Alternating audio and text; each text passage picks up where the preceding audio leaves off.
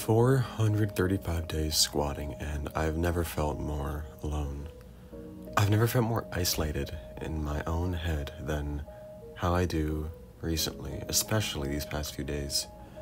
Now, why would I feel this way? Because I am losing empathy for those around me. I'm losing hope for my colleagues, my friends, my classmates. I've been trying so hard to find a tribe, a community of like-minded individuals. I've tried making my own. I've tried, honestly, proactive behavioral modification through underhanded means, to be honest. Not that I'm proud of it, but I've done that before without much success. And now here I am, 2 years into college with nobody to relate to.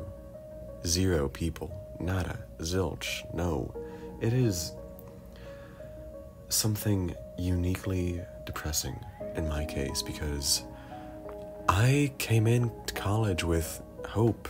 I came in with a love of life that I thought was inextinguishable. And now here I am with absolutely nobody that I can relate to. My father broke my trust. My friends are draining on my soul.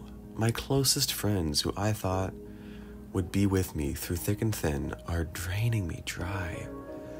I can't see myself recovering from this anytime soon, besides my efforts with you guys, with my content creation as my only way to express myself and find meaning in this college experience. Thanks again for watching, and happy squatting.